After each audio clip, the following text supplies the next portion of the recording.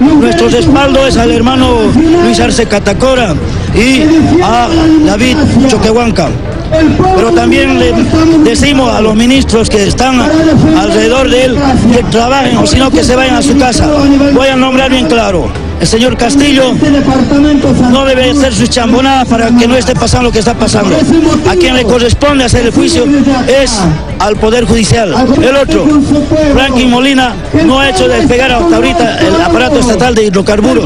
¿Ya? Él debe irse a su casa, porque hasta ahorita seguimos comprando combustible de Argentina, diésel y gasolina.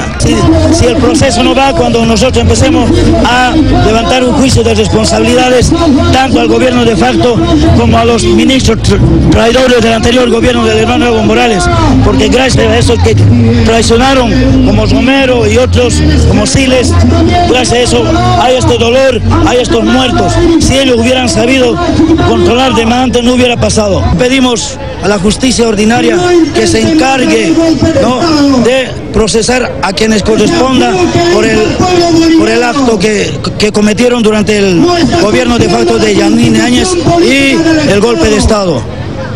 Ahora sí, aquellos que se sienten amenazados, ¿no?, por un juicio, como así lo dicen, si son inocentes no tienen por qué sentirse amenazados.